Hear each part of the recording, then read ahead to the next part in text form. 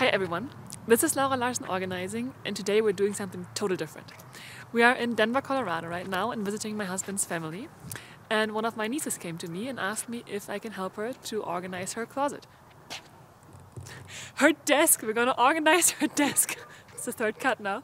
So we're gonna organize her desk, and I'm gonna take you with me and explain you the best tips on how to do this. And let's go in because it's freezing cold and I'm crying.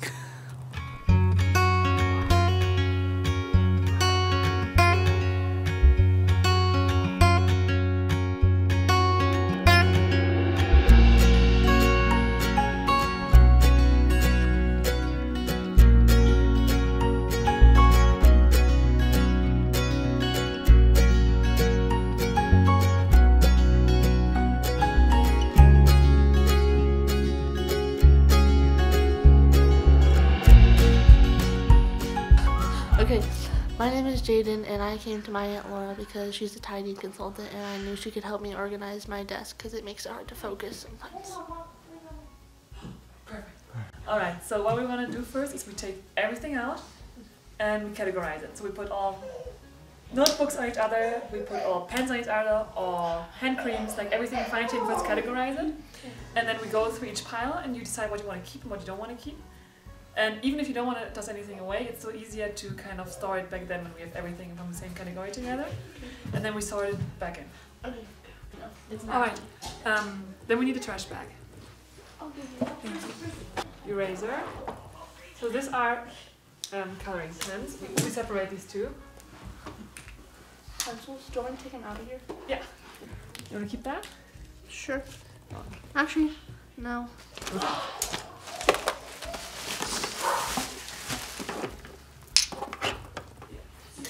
What's this? Those are broken pieces of the eraser that doesn't work anymore.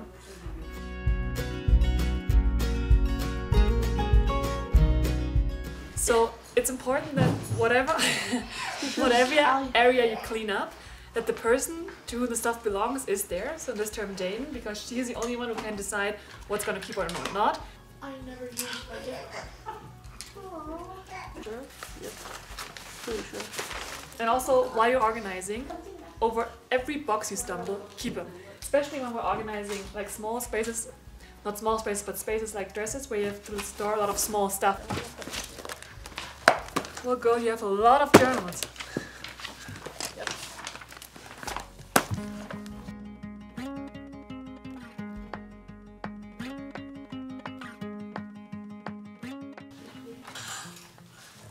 This needs staples.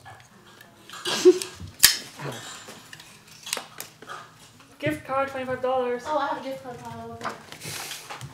Probably like 100 Face mask. Do Go on your upstairs pile. you want this fidget pen? So we took now everything out. We have everything on the floor and sorted into different piles. Now it's a good time to clean all the spaces where you had the stuff stored in before we sort everything back. But before we start sorting everything back, we look through each pile and sort out what we don't want to keep anymore, because then we know how much we're going to keep, and then it's going to be way easier to know where to store it. Let's go, bro. Go, bro. The ones that I like the most are the ones that don't have the erasers, because the ones with erasers don't work very good.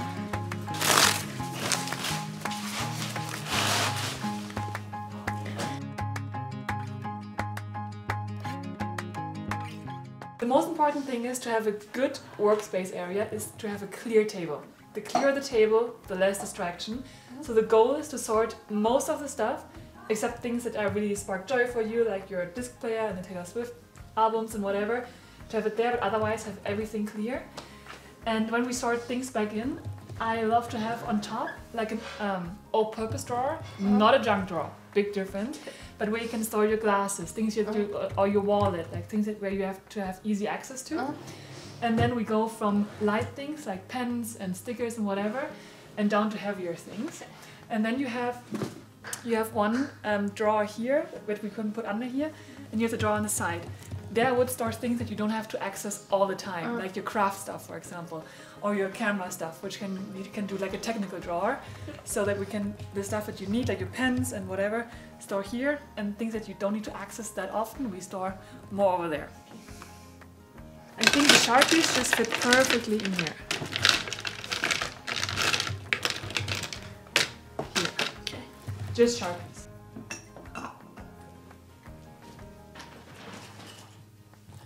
We could try and fit them together. Or we could put I'll these two put, together. yeah, put these in here. And then put these. When you store things, pay attention. It's always easier if you store things which are alike. So that you have all the pens go together, that you have all the everyday stuff go together. We have all the technical stuff go together, and all the papers go together. So that's kind of a system behind it. Got it.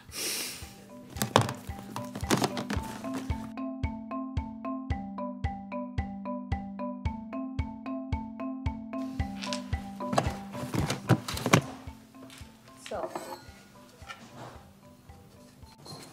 want them there?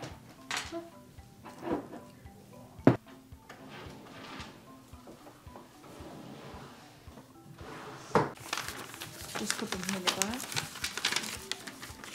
And this you should put somewhere special, like this one, so you don't lose it. I have a treasure box in my room. Oh, yeah, you Remember put we that- made those that one Yeah. time? That was so fun. Alright, this can go in your treasure box. Also because that's always a good memory, not memory, a good reminder to always ask yourself, is this something that I want to keep, yes or no, but then also, does it have to be stored at this place because this is your work desk? Is this a place where you go through your memories, or you want to keep it close to your bedroom, or somewhere where you kind of can look at it? I'd probably keep them close to my bedroom. Because when I'm at my desk, I'm just like doing homework and stuff.